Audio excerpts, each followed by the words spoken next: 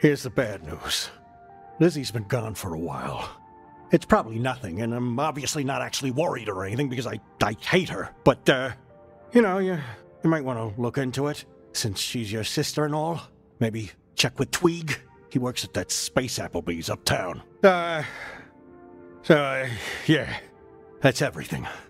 I'll work on getting us some new bounty leads if you want to go look for Lizzie.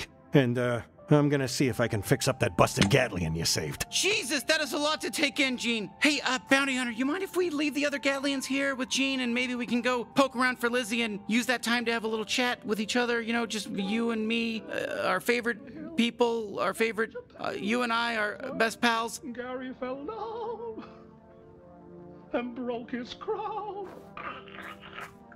And Jill came tumbling after. Gary and Jill went up the hill to... Okay, listen, just it's easy. Put the other Gatlians down next to Gene, and let's get out of here, look for Lizzie, and have a chat.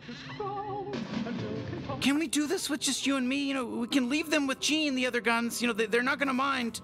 Dispatch on 46. You have a 1052 double VOA call at Dickens. I don't mean to be pushy, but can we just drop the other Gatlians off next to Gene? Why aren't you worried about your sister? Like me? Dickinson Farm.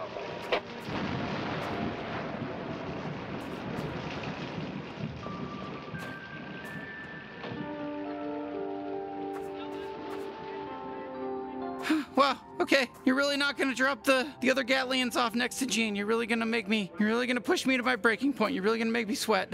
Oh boy, I'm gonna throw up. I swear to God, I'm gonna throw up. I'm worried about Lizzie. I've grown to really care about that character, that girl, that human. I've grown to care about that human. I'm sick. I'm getting sick. Oh God, there's other things that are making me sick as well that I'd love to talk to you about. That don't involve the other Gatlians, you know, that they wouldn't care about at all, that are personal things about my body, personal things, you know, whatever. And you're gonna sit here and just not drop the Gatlians off so we can leave the house alone, the two of us, and go, you know, just chat. It's ridiculous. I don't know what to make of you with this behavior. I'm a bit flummoxed, to say the least. I hope the translator microbes pick that last one up because that is a thesaurus deep cut word that I just grabbed out of my Gatlian dictionary. But I will say,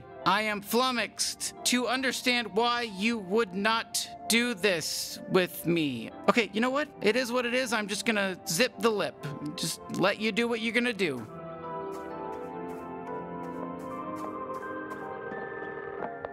Hi, Mom. No, I'm still at school. Oh, I know, but it takes a long time. Oh, sure. We can use a little break. It's nice to stretch out a bit, you know? Take a little nappy poo. Oh, yeah. Change the channel, Gene. Good time, you two. We'll hold down the fort. All right, Bounty Hunter, let's head to Applebee's and let's find your sister. All right, guns. No funny business while the bounty hunter's away. We'll be just fine. Good luck out there. So, how do I feed these guns? Do they just eat anything?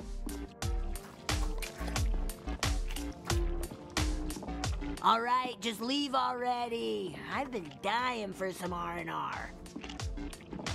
Look at us, just you and me again, you know, just like old times, like the dream team, you know? So Applebee's, it's in the slums, which you probably knew that, so your suit can point us in the right direction. So you take the lead, Bounty Hunter. You know, we'll talk, we're gonna chat. It's gonna be good. It's all good. Don't worry about this. Don't get shooken up about this. There's no reason to be, don't feel weird or anything. I'm not you know what I mean?